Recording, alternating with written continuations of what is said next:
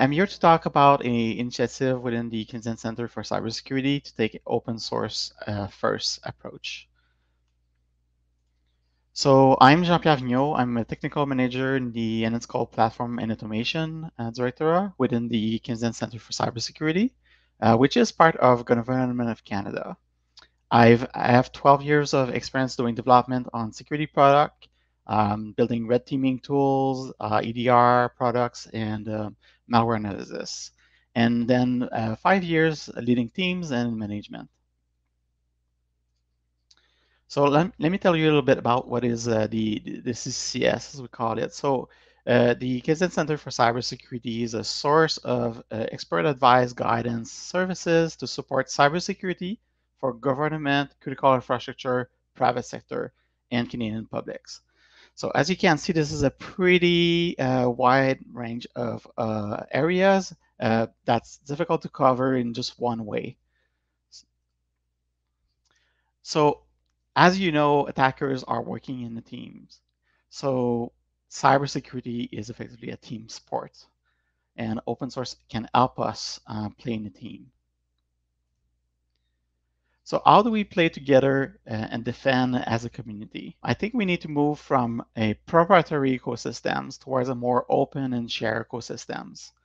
So your systems needs to be customizable to your environment, and you need to be able to contribute improvement back to the community and benefit from the improvement that they are making themselves. Your systems need to speak common languages for quick integration and also for being able to share recipe with your partners and other people. You need to be able to combine the power of commercial, but also InfoSec communities and open source product. So the idea is that you don't want to be stuck in a single ecosystem. You want to be able to cherry pick what really works for you and pick the best pieces to be able to accomplish what you need. So in this CCS, we took a open source first approach. So what I mean is that every time that we are considering a new product or we're looking for starting development of something, the first thing we will do is we will look into open source project. Look for alternative, looks for possibilities of adapting certain products that are available. And then we will, once we adopt something, we will contribute back as much as possible to those products and participate within the community of those projects. We will also take a step further, which is to actually contribute back our own open source software. So when we don't find an alternative that is viable for us, we will continue to build systems, but we're trying to make those systems available back to the community so that it can help others. And finally, we will complement our solutions with commercial products and have really a complete ecosystem for our mission.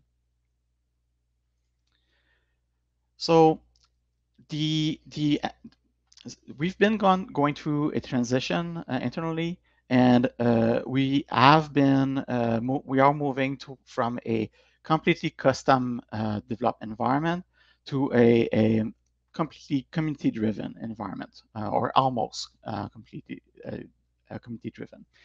So what that means for us is, as I mentioned, we are in the business of defending and providing services, and those are at a massive scale. So we are protecting Government of Canada networks, so that can be upwards of 1 million endpoints, from like host to network to cloud. So there is a lot of data, but industry and open source communities have made a lot of progress in big data platforms. So we embraced these projects, and we built our platform from mostly open source backbone. So what that means for us is that our data formats are using Parquet files. Our query engine and are using Spark and Trino. Our data lineage and discovery is using DataHub. Our scheduling of analytics and detections are using Airflow, NB Gallery. We're using Jupyter Hub as well for developing new analytics. A project I'll talk about a little bit later, Assemblyline, which is our own system, and we're using other like many other signaturing formats such as Yara, Sigma, and Circada, which are all open source. In terms of investigation and triage, we use a tool called Superset, which is a BI tool that we adapted to our needs. And another project I'll talk about a little bit is Otter, which is our own alerting platform. Our sharing is done in a common schema, which is open source, MISP, Stix, and Taxi, and CCS Yara standard for exchanging Yara signatures. And finally, all of this is running on open source technologies such as Kubernetes. We use Bitwarden for password manager. We use HashiCorp Vault for secret management, and Grafana for metrics and logs. And the reality is that we use those tools, those projects, but we actually contribute to many of them, improving these projects for the entire community with our own expertise. So let me talk a little bit about CCS Zone open source projects. So the first one is Assemblyline. So Assemblyline is a scalable file analysis and triage platform. It's built to detect malware with file like by scanning files, and it can scale to millions of files every day. It is extensible to fit your own unique environment and customizable because it's open source, and it was released in 2017. So really, Assemblyline is there to use our analysts and developer and the OFOSEC community and bring them together to work year round around building new detection capabilities that are unique and allows us to detect threats that we would not find otherwise. So at eye level, what Assemblyline does is it allows for submitting files via APIs or via a nice UI. And files can be coming from anywhere in your environment. So that can be from email attachment, can be from your web gateways, can be from your EDR products. It can also be to support your incident response team, your analyst, and your forensic teams. So Assemblyline will intake all of those files in the system, and then it will analyze it depending on each different file types. It will analyze the file with different services, different plugins. And we have up to like 50 different open source services within the systems. A lot of them are built on libraries that are built in the community.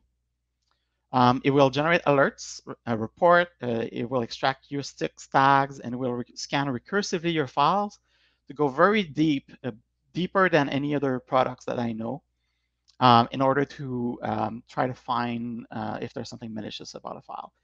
The nice thing about it too is it will integrate with other products, either other systems that you have or other commercial product.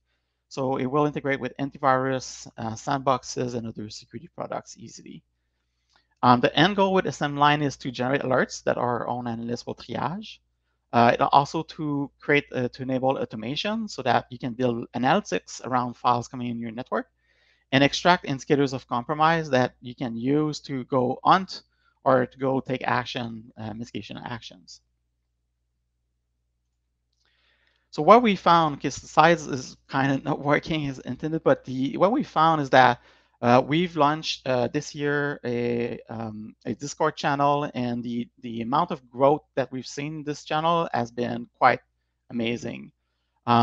We've also moved our ticketing systems towards an open one so that people are able to do feature requests and see what we're working on. And we started to write a series of blog posts. But we're also very actively contributing back to many projects, and our team is being recognized. And I think the work we're doing there is really appreciated by the community. So I'll talk a little bit about Otter. Otter is not currently open source. It is a next generation alerting, management, and triage platform. It will be open source later this month. So the code will be showing up on our GitHub page under the Cyber Center space. So what Otter does is maybe a little bit similar to what Assemblyline was doing, but instead it will take alerts. It will you can create analytics. Assemblyline itself can generate alerts. But the idea is that we will centralize all the alerts under one system and allow for correlation, allow for centralized management, enable investigation, and allow your analysts to work on events, basically. So if there's compromise within your environment, it allows your own analysts to work together collaboratively. It also enables automation so that a portion of the investigation can be automated and already available to the analysts when they are looking at a specific event. So how does open source enable us to deliver on our mission? The idea there is that, as you saw at the beginning, we have a very broad mandate. So we have to play at a different level, and being a key player within the open source communities enable us to foster new relationships. We've had a numbers of partners that we would probably not have heard of that are facing similar challenges, that have reached out just on the Assemblyline project itself, for example, and have wanted to collaborate more closely and help build together something better. It also helped to democratize cybersecurity with a free ecosystem. So cybersecurity doesn't have to be expensive. So it's important that there are tools, good tools that are available and to everyone. It also helps us to take our people's expertise and make the entire ecosystem better. Work with the community. It enables to standardize exchange of threat intel and capabilities. So it enables to collaborate and exchange information that is critical for other people that defend themselves, so that they can integrate this easily within their environment and make use of the information rapidly, because cybersecurity happens really fast. And finally, it helps to remove boundaries to innovation. So really brings the entire community in the same direction and helps to make the community stronger. So thank you very much for your time. If there's any questions, you can reach out back to the our contact center at the address that's on the screen. And thanks for having me.